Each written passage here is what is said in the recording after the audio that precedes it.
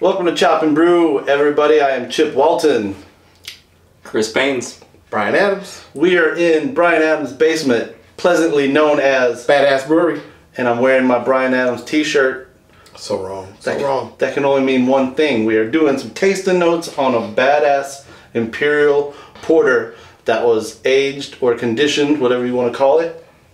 In this bad boy, the Chop and Brew Bad Ass Barrel. This is a rye whiskey barrel that we got from Woodinville Whiskey Company in Woodinville, Washington. So we're going to tell you the tale of a big Imperial Porter that went into a fairly small barrel, and now it's going into our tummies. It's good. It is good. So stick around with us, tasting notes of the most dark and mysterious kind. Chop for chop. Brew for brew. Ooh, yeah.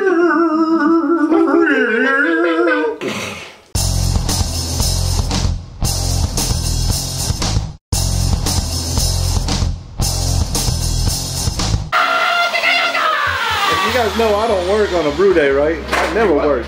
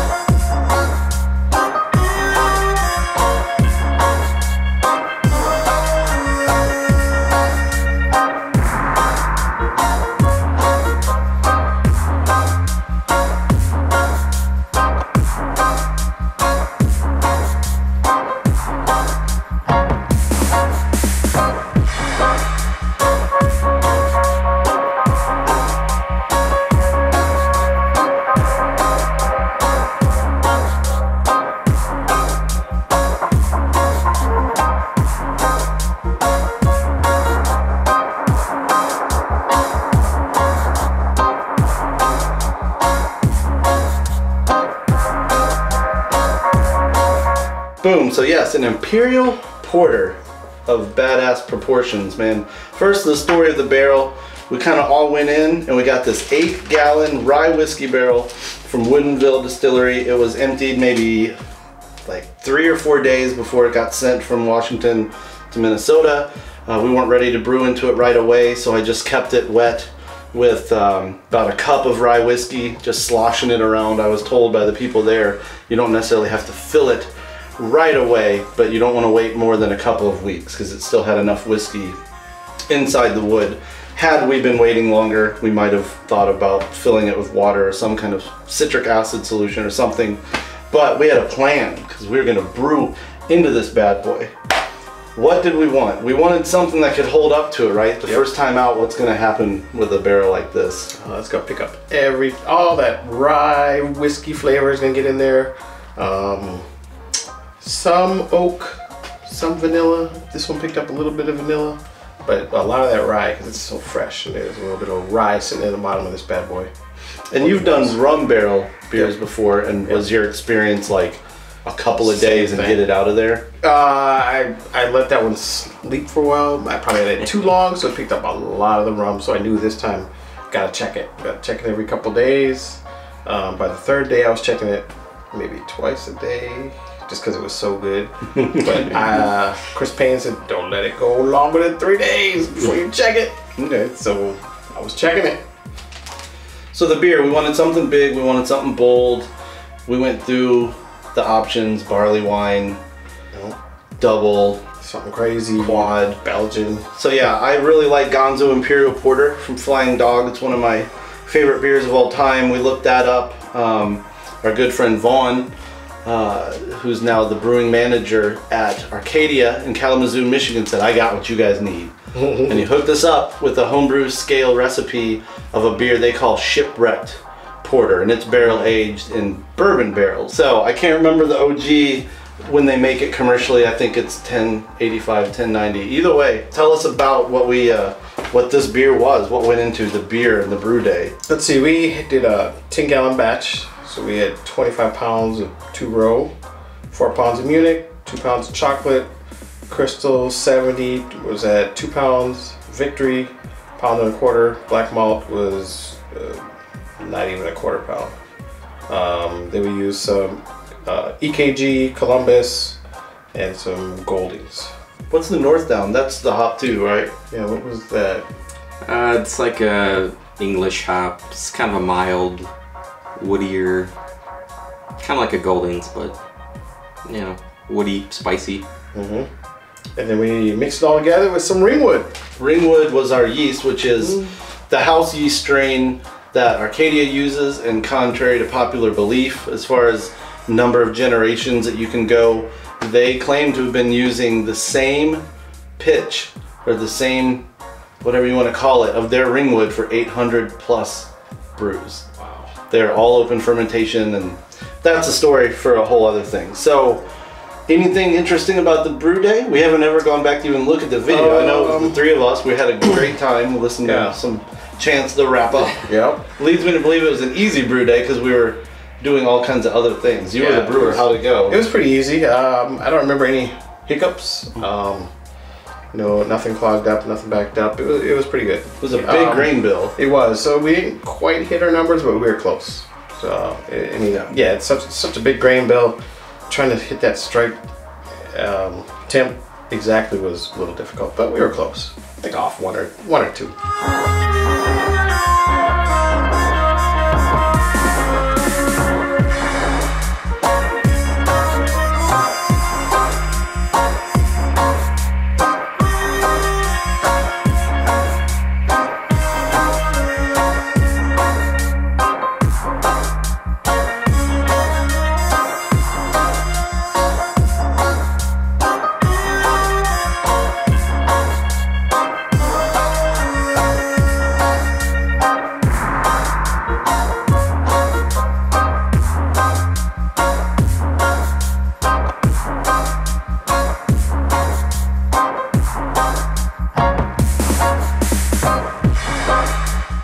I forgot about the cool yeast method that we use here. We use one of Chris Payne's yeast tricks, man. Tell us about that. Basically, we didn't have a starter set up in time, so we needed to kind of propagate on the fly post or pre-pitching. So we took the smack pack, we poured some of the chilled wort into there, put it on the stir plate, and then let it go for a couple hours. And then once it reached Croisen, pitched it. Yep. So it's basically a delayed yeast pitch. Yeah. We ran the wort into the fermenters. We got it sanitized. Yep. Likely with foil or airlocks. And then you're essentially making a starter on the fly. Yep. The stir plate helps get the oxygen into the yeast for more growth. So you get growth from that phase, and then you pitch into the beer, you get more growth. So just to ensure you attenuate this malt forward beer. Yeah, and it took off pretty quick. How many days did it ferment in primary? 2 carboys, the same beer at this point. I think I went 10 to 12 days. Okay. Yeah. Yep. Primary, put it in secondary, let it sit for about 4 more days, and it pretty stable. It stabilized pretty well. The gravity, I think it's time. It ended at about what, 10, 10, 20? 10, 27-ish. No, 10:30. Where's the note? 10:30. See, that's what his readings. We're gonna go into some analytics a little bit later. That's what's written down, man. Somewhere between 10:20 and 10:30. Yeah. So the idea originally was I was thinking we would brew 10 gallons, because this is 8. We would fill this to the top with 8, and we'd have those 2 left over for topping off or tasting. I guess we never communicated that. Maybe we started drinking too early on the brew day. Brian filled this just to 5 gallons. So we now have 5 gallons in the barrel and 5 gallons in a carboy, straight and barrel. So, which in the end I think is cooler because we have much more of this for trying. So yeah. Way to mess it up. Yeah, well, you know, that's how I roll at Bad Ass Brewery. But theoretically, depending who you listen to, these should always be topped up. And even as it evaporates or it soaks in, you want to keep topping it up. So that's, again, a story for another episode. So, how many days did our beer sleep? Ooh, 3 days. Yeah. That's all it took. It was 3 days. Yeah. Yep. And by the third day, you know, I checked it that morning and came back that evening and checked it, and I thought I went too long because it was strong with the rye flavor and the whiskey, and I was like, oh. Literally just a 12-hour difference from like going to work and coming back. Man, I might have gone too long. And uh-oh, here comes the dog. Here comes the dog. Thought it was too long. I said, oh well, I gotta pull it. Pulled it off and carbonated it. It mellowed a little bit. It's still a good, healthy flavor. Not much aroma like before of the rye, but it's got a flavor of that rye in there. You taking another glass, man? Well, I finished my straight one while we were talking. Why are you sweating? I don't know. Let's talk about the straight beer first. Let's talk about the unbarreled beer and what you're getting off that. I mean, we drank this maybe like a month ago. Oh, it's more than that. At my house. Yeah. It was cold. It was still winter. It was still winter out. It was cold. Yeah. You want to put somewhere? The regular version itself is it's a little boozy for sure. It's got a little alcohol in it, but it's not hot or solventy. It's just definitely got some of that kick on the nose, on the tongue, instantly almost kind of in the feeling. I got a lot of toasted raisin, kind of like some dark breads, almost like raisin bread toast. And the finish is real, I don't know, like that burnt malt flavor. It's not dry, like you would think it would be from that flavor, but it's really. I always go to chalky, but it's not chalky. How would you explain that flavor? It's like lightly astringent, not astringent enough to be an off flavor or to be difficult to palatize. It's earthy, it's malty, like you said. It's a brown, black malt type of thing. I put somewhat ashy. Maybe that's kind of what you're talking about. Like chalky is a little too dry and powdery, whereas ashy is a little more organic and woody still. It does have like a nice fruit character with it, like that special bee you're mentioning, or like that plum flavor. It's definitely there, and it has plenty of malt character to kind of back up those roasted notes. And so, is that fruit coming from the Ringwood and the Munich, or the Ringwood period? Is that yeast pretty estery? Yeah, it's got some fruit character that it's kind of like a peach, but when you mix it with all these other dark crystals and Munich and black malt, it's gonna take on like a new flavor. Dog's about to knock over the camera. Get out of here. Go on. So as a standalone Imperial Porter, what do you think of the straight version? It's definitely not as as say like Gonzo Imperial Porter in my mind, but I think that's a little bit more of an Americanized. This is a very Englishy profile from the numbers to the ingredients. But I do like this. It's definitely a big porter. Yeah, and it's very complex. Good sipping beer. I can't drink 2 glasses of this, but it's a good sipping beer. So, working at Summit Brewing Company as I do, I have access to the lab analysis. Miss Jerry is nice enough to run homebrew fairly frequently through our kind of lowest tier of testing, which is from the finished beer, figuring out what the original gravity is, finishing gravity, alcohol by weight, alcohol by volume, pH, color, BUs. So what's very interesting is according to our lab analysis, this beer started at 18 Plato, which is something like 1072, 34, which is lower than we thought based on hydrometers and refractometers. Maybe they need recalibrating. But the most interesting point, I think, is the final gravity of this is 1018 of the straight one. The final gravity of the barrel one is 1021. The same thing happens with the alcohol. The straight one is 7.47%. It's almost 10% alcohol by volume on the barrel version. It pulled out that much whiskey, I guess, in true liquid form, and maybe even like the fumes, and there wasn't fumes kind of. There wasn't like a puddle in the bottom either, so it was poured off. I mean, there wasn't much in there, so I don't know how it picked up 3%. That's just crazy. So let's talk about has everybody got the barrel version at this point? Oh no, that's right. It's the 2 taller glasses. Chris is like, why are you taking my beer away from me? Oh, which one did you put your lips on, man? The clean one? So this one, instantly, you get the barrel, you get the booze, you get the rye whiskey. It is literally like somebody said, to heck with putting it in a barrel, I'm just gonna dump a quarter gallon of rye whiskey into this beer. A little bit. Nice earthy spice to it, and the vanilla. And yeah. I don't know if the final gravity is higher because of the vanillins and the other tannins from the wood.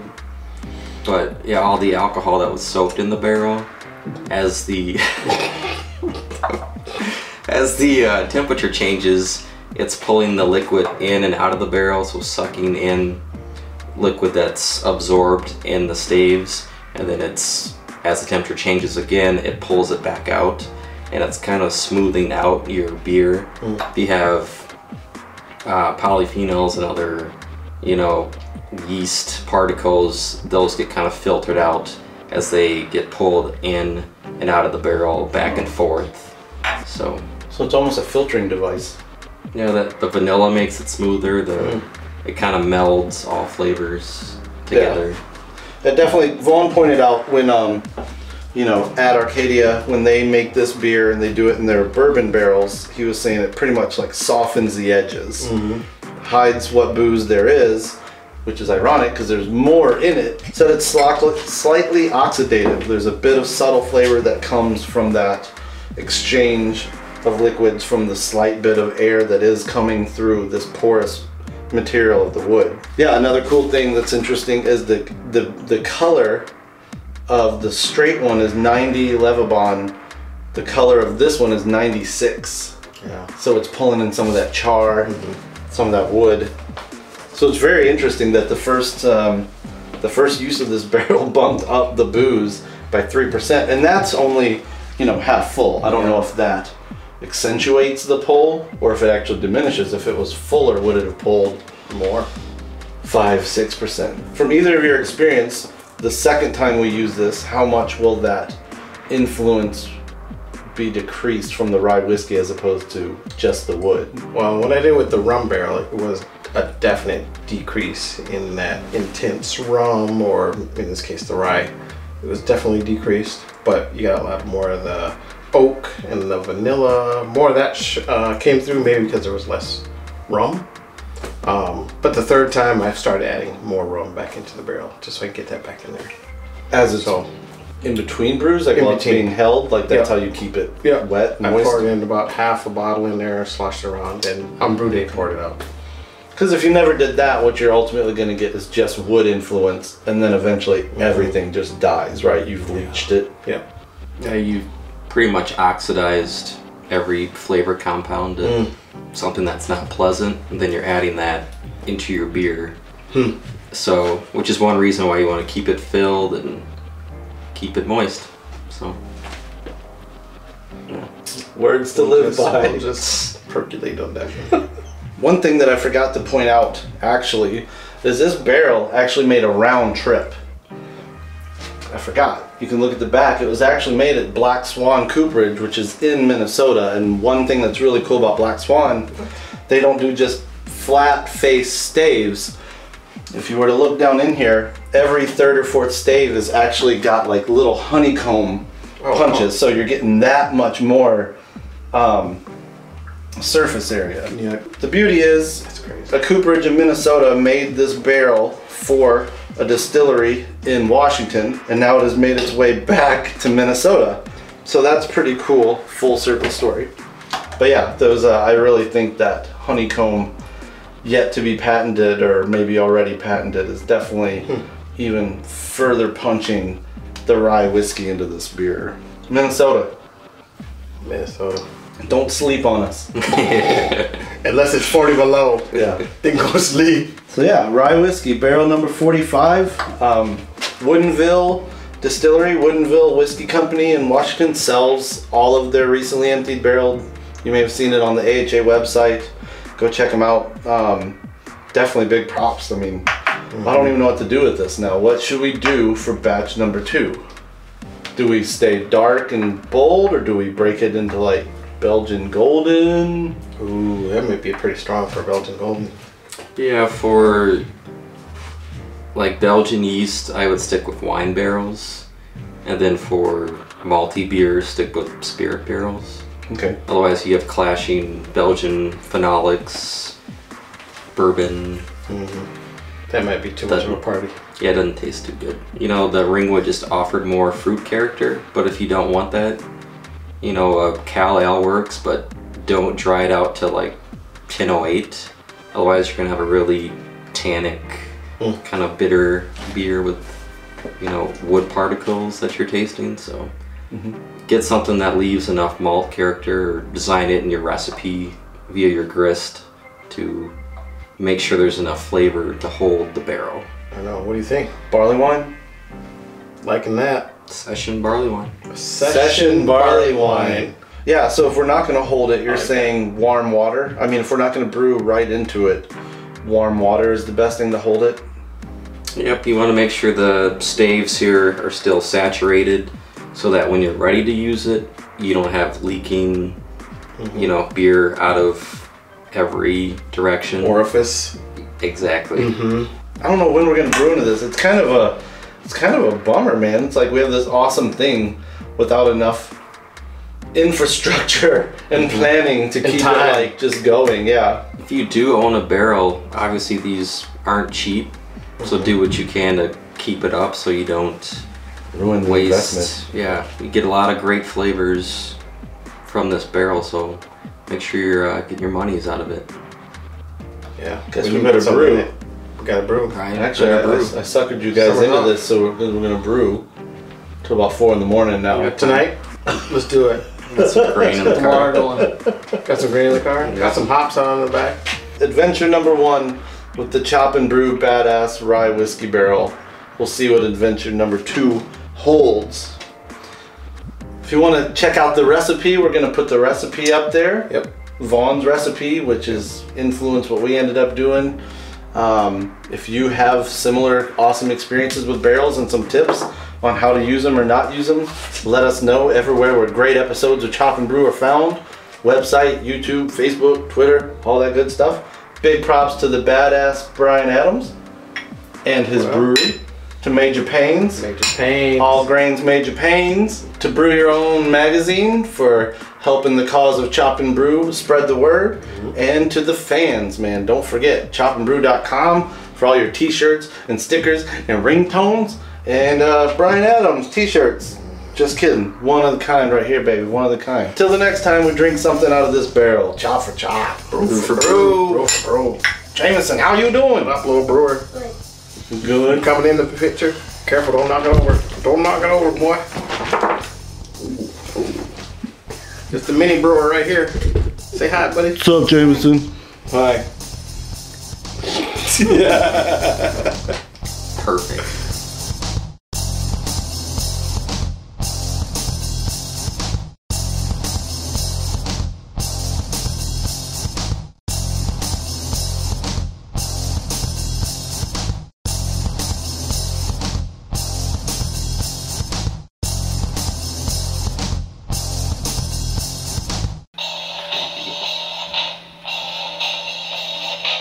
Man, I can smell that. How's it taste? That's the thing. Tastes pretty good. Shotgun. Hey, There we go. we're dressing a set, y'all. Is that better? Yeah. You got room over there for chipperoni? Well, let me work the side you're on just so I can like keep an eye on that. Sorry, man. I know, man. You ain't worked with me for a minute. I'm bossy. I'm bossy. Now that I'm making millions. Millions.